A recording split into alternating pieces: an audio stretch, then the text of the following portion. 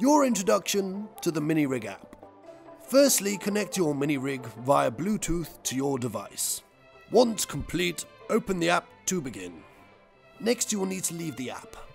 Without closing it, play media using the method of your choice. Now you can use the media controls from within the app. Lucky devil. You can also use the app to rename your Minirig. Battery status. This symbol indicates the battery status of your Minirig. The first shows your Minirig charging. The second displays the remaining amount of battery power. The third shows that the Minirig is transferring power to another device.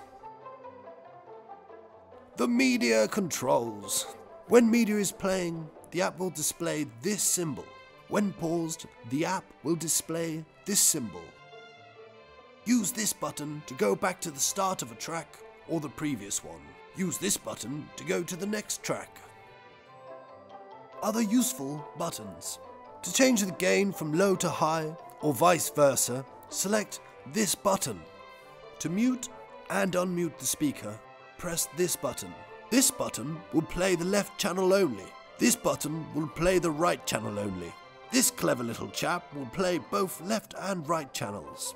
You can swap between two audio devices using the Minirig app.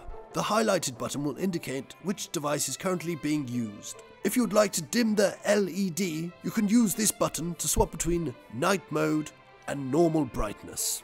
To turn your Minirig off, simply press the power button to close the connection. If you would like to link up two Minirigs, use this button to search and start the pairing process. And to lock your Minirigs in true wireless stereo mode, press and hold the button for 2 seconds. To unpair, simply press the button again. Wireless link-up advanced features. In wireless link-up mode, all commands sent from the app will be passed onto your slave Minirig.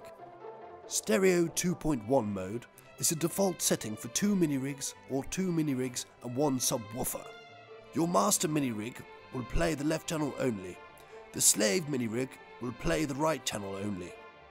Both Minirigs will output both left and right channels via cable mode. Stereo 2.2 mode. Your master Minirig will play and output the left channel only. Your slave Minirig will play and output the right channel only.